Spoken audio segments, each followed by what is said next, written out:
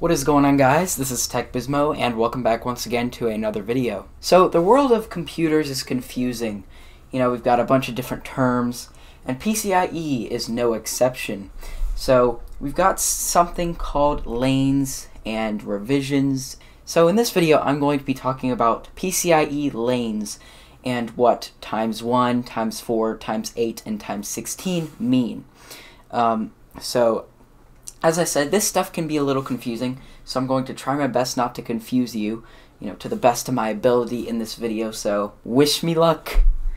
But yeah, anyways, to start off, yes, as I said, we've got PCIe times 1, and of course, as I said, that is a lane. Times 1 is basically just the way of saying we've got one lane. So that's exactly what it is. Times 1, when we're saying times 1, when we're saying all of those, we're talking about the amount of lanes that PCIe has. So with times 1, let's see.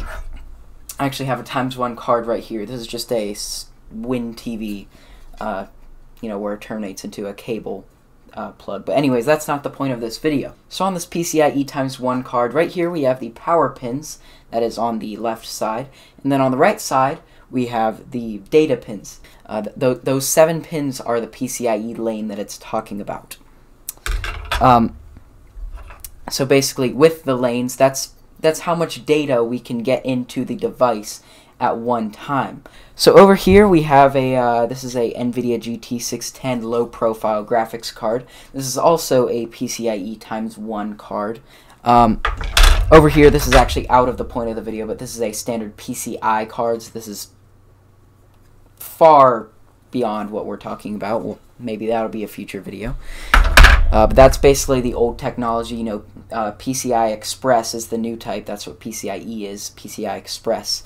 And then this is just standard PCIe. Over here, we have a PCIe times 16 compatible graphics card. So this actually has 16 lanes, where it has 16 lanes of data going into the system, into the motherboard at once. So I don't know, to explain this, let's say that we have 64 gigabytes of data going into this at once. I'm just going to say that because it's the easiest way I can do math. But yeah, let's say we have 64 gigabytes of data going into the motherboard from this graphics card. So the motherboard is receiving data from this graphics card. 64 gigabytes of data all at once. And so, what would you prefer? Would you rather have 64 gigabytes of data going in a single file line into the motherboard? Or would you have 8 gigabytes of data going across all 16 lanes? So, it's a pretty simple answer. We would definitely rather have 16 lanes with the data being distributed across all of those lanes. So let's see, I'll need to grab a card out of my desktop down there because I want to show you some other PCI Express cards that I have. So yes, I've already shown you the PCIe times 1 cards, and I've shown you, these two PCIe times 1 cards, and then we have this PCIe times 16 compatible card. It would actually do no harm to the device if I were to plug this into a PCIe times 8 slot. Although the data, of course, as you guys probably understand now, would be distributed across 8 lanes instead of 16 lanes. So I'm going to go ahead and just get my workstation disassembled, just so I can get the card that I want to pull out, because I have a times 8 card in there I just want to show you. So I'll be right back. So as I'm back, you guys can see I have these 2 PCI Express cards that I just took out of my desktop computer. Now this right here is just a standard dual band Wi-Fi card that I have in my desktop so that I get Wi-Fi connection, of course.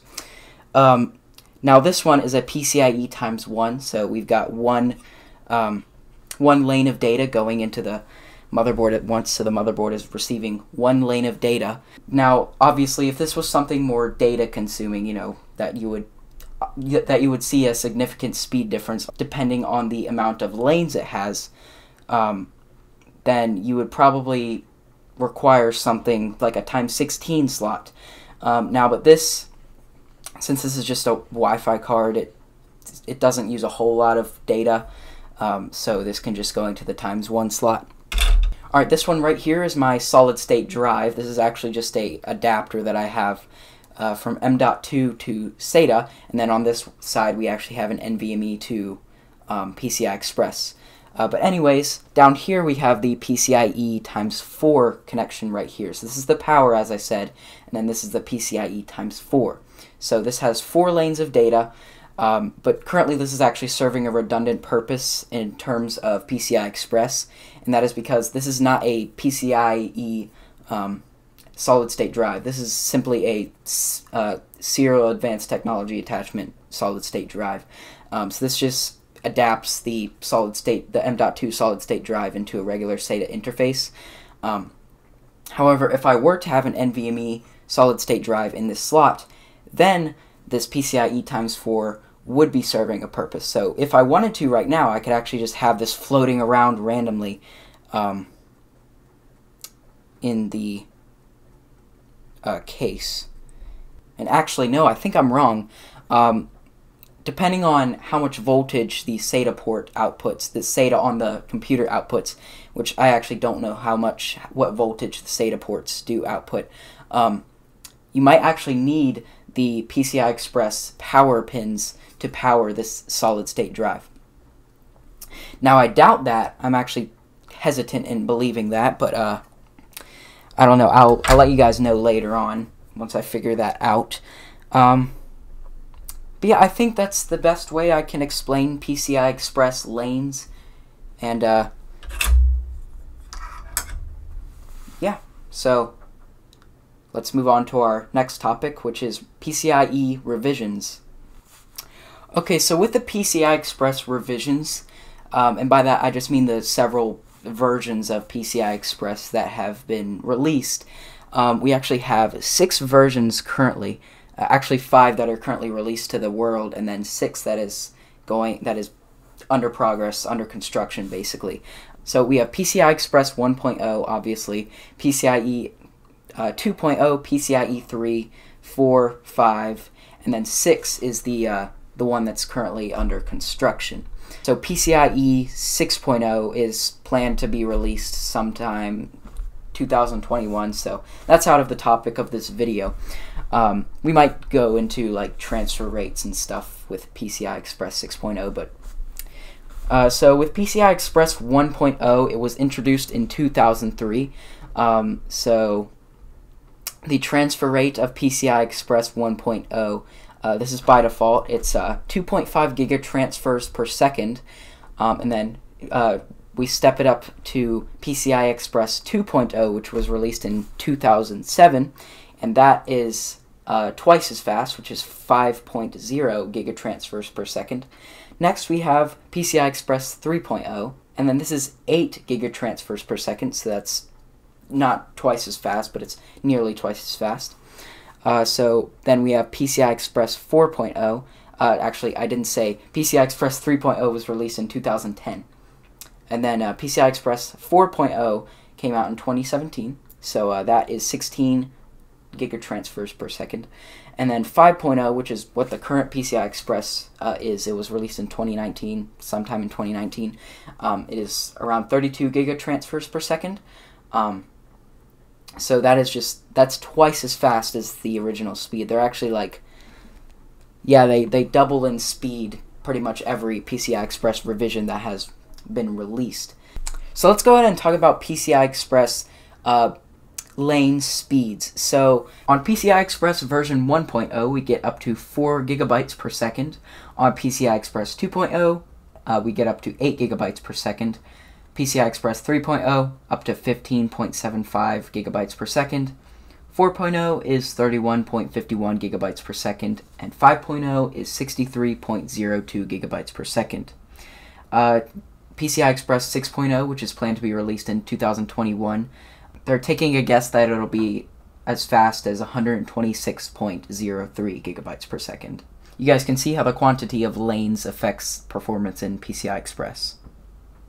Comparing PCI Express, let's say 5.0, to the regular serial connection, the serial advanced technology attachment, or SATA, that is a lot faster. What do we get on SATA? It's like gigabits a second. So we're getting like what, like roughly 10 times the speed on PCI Express compared to SATA. So yeah, PCI Express is a very important connection in the modern computing world.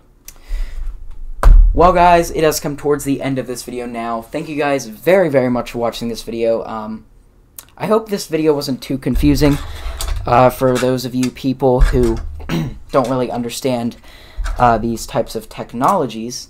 I will probably be making a follow-up video on what PCI Express actually is. I'll maybe be giving more information on the technology as well as SATA and just a bunch of other connections on computers. Yeah, as I said, I hope this video wasn't too confusing for you computer enthusiasts out there who want to learn about what PCI Express is. I'd advise you, if you didn't understand this video that well, then go ahead and check out TechWiki's video of it. You can check it out, where is it, up here. And once you've watched that video on what PCI Express is, you could check out this video by explaining computers about what PCI Express is. He does a really great job of explaining, the PCI Express lanes and the revisions, and he even goes back all the way to the original PCI connections. He even goes before that, so yeah, just check out TechWiki's video and Explaining Computers video in the link in the video description. It has come towards the end of this video now. Thank you guys very, very much for watching this video. Please be sure to comment, like, and subscribe. And yeah, I will catch you guys in the next one.